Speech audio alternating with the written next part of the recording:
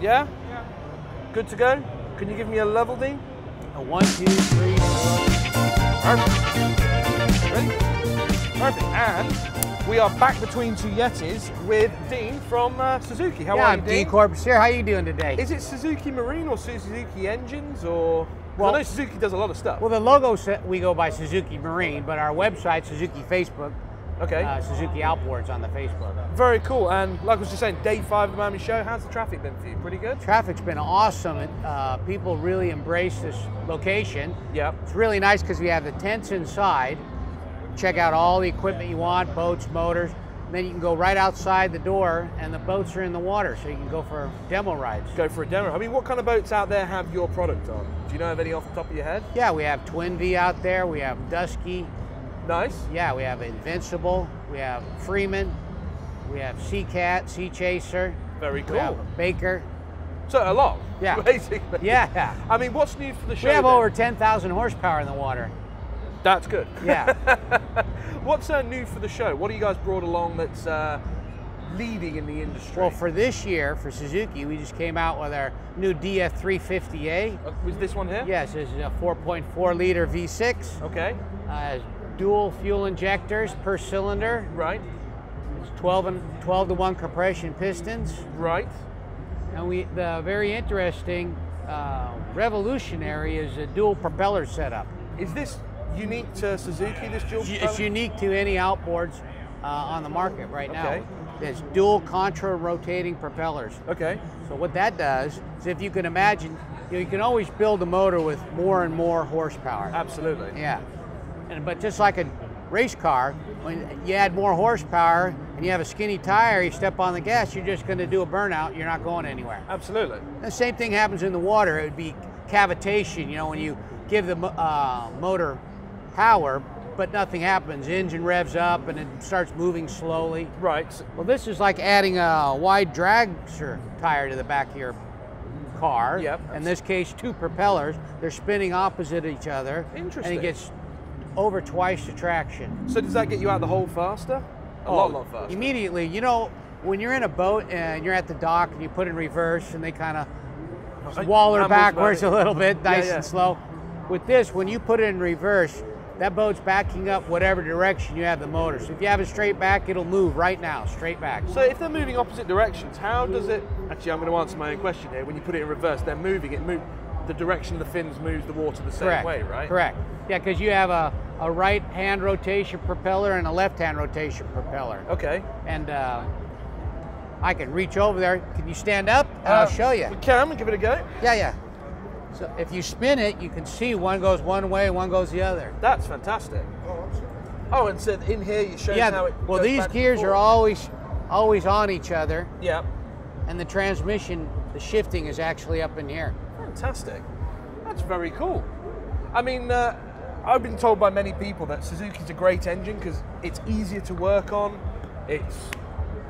They're saying the most reliable engine. I mean, is there truth to that? I mean, obviously from Suzuki. Well, I work for Suzuki, so I would say that. Yes. Yeah, I find everything I do with those motors is it's thought out, well planned. If you have to take wrenches to it to change the water pump, it's fairly easy to do. You don't have to really overthink it. Now, is it all computer controlled like the other ones that I've seen? Yes, as well? this is all fly-by-wire, throttle and shift. Because I was telling the other guys that I used to have a Yamaha 250 EDI, right? And I was amazed. It was a 2004 boat.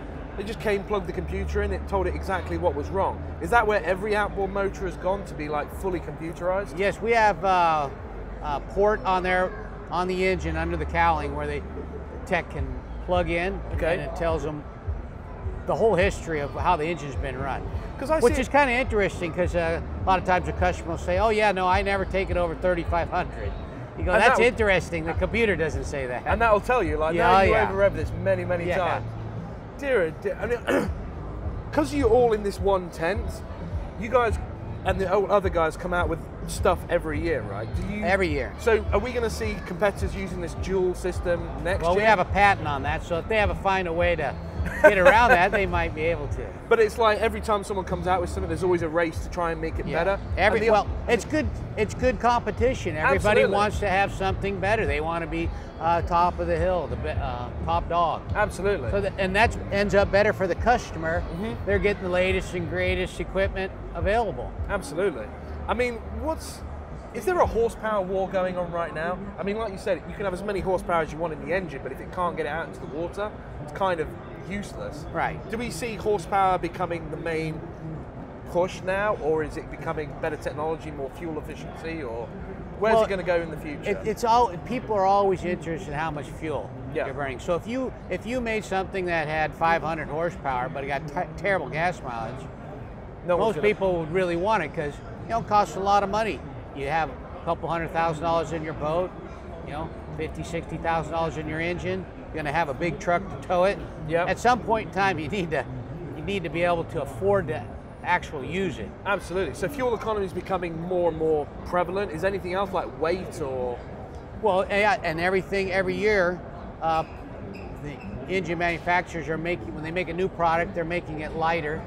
That's always a good thing. That's always better. So it's not just about horsepower these days. Correct. It's about the whole package. And do you find customers who come around are educated in that, or do people just come and ask for horsepower and you have to educate them into the better things? People usually know what they want before they get here. No, that's it. That's the question I was going to ask. People know what they want before they arrive. They know about what they want, and they just need some help with some questions they maybe didn't get answered online. Interesting. That's very, very... How did you get involved in engines anyway? Has this been something you've been doing for a long time? Yeah, I've been working for Suzuki since 1988. I was about 12, I believe, when I started. So you've worked your whole life throughout school and everything with Suzuki? Yeah, I was always boating as a kid. I can remember at 5, 6 years old going with my dad fishing and going out in the boat. We had a great time. Absolutely. I mean, where did you grow up? Down here in South Florida? I grew up in Southern California. Southern California. And you always had Suzuki products back then as well, yeah? Well, no. Suzuki didn't start importing outboard motors until 1977, I believe. Okay. Yeah. Because that was came in with a Spirit outboard. Right. Okay. And I would have to double check the year on that. No, but it's about in there. Okay, we can double check. So Spirit outboard was originally it was a 2-stroke, and then Suzuki had made that, and then they came in and marketed it themselves as well. That's fantastic. Yeah. Yeah. So what can we expect at the next boat show? Something else extra cool? You know, when we introduced this in June at Boca Raton, right? Okay. Our Vice President Gus Blakely was talking with the president of the company, Mr. Suzuki, and the head engineer. The name for the head of the company is Mr. Suzuki. Yeah, yeah. That's pretty cool, right? And that this project was called N1. You know, we gave it a secret name, so to speak, or a code name, so nobody would know we were talking about 350 horsepower. N1 was for new one. Right. Okay, so Gus was talking to Mr. Suzuki, said, okay, now that we're done with the N1, we need to start working on the N2. And Mr. Suzuki said, no, we're going to start working on the N3. And the head engineer is going, oh, no. We're going to leapfrog. So we'll see what happens. But the Suzuki factory engineers are always working on something, always. And that just makes, like we were just talking earlier, better for the consumer. There's greater product diversity, and yeah, should make for a fun trade-off with the other guys. Right. Yeah? Right. Absolutely. Well, we got to keep everybody else busy too. Absolutely. You know, you got to keep moving forward and making it great. But Dean, thank you very much for your time. You bet. Hope you have a great end of the show, and we'll see you next time. All right. Take care. And we'll see the N3 when it comes out. N3. And we'll see that at Fort Lauderdale, maybe. Well, that would be nice. Does Mr. Suzuki ever come to these shows? I mean, no. Actually, when he was at Boca Raton, that was the first time he'd been in the United States for an intro. Is he ever going to come back, or is he like, you guys take care of it, I'll stay over here? And well, if you can imagine, he's a busy guy. He's taking care of a worldwide corporation. Because he just doesn't do marine then, does he? He does no. Cars and planes, motorcycles, ATVs, scooters, outboard motors. Also, Suzuki has a division. They make houses, little. Really? Yeah. did not know that. They make all kinds of products. You know, obviously we don't import everything here. Absolutely, but he's in charge of that. He's the boss of everything. He's the boss of the company. So how much of the marine division takes up in the big company scale? I mean, is it just a small We're pretty portion? small across the whole company, as you can imagine. Automobiles is the biggest portion, yeah, because it's worldwide. We have plants all over the world. Absolutely. And servicing and warranty on these, is it your typical 6 years like you get with the other guys? We have 3-year factory warranty, and we offer a 3-year extended protection plan. Okay. And that gives you the 6 years of coverage. Final question for you. Yes. Obviously, there's been a lot on the news we saw about theft of outboard engines, especially in South Florida and lower units. Is there anything that Suzuki's doing to try and help combat that? Or is it something that the owner really needs to make sure their boat is kept in? Well, you need to secure your equipment, yeah. You know, whether it be in a locked facility with hopefully an alarm, or some guys put them in their garage or in a big barn somewhere. Absolutely. Obviously on the water. There's very little you can do if someone wants to steal it, though. They want to steal, yeah, their best bet, a lot of guys, they steal the whole boat.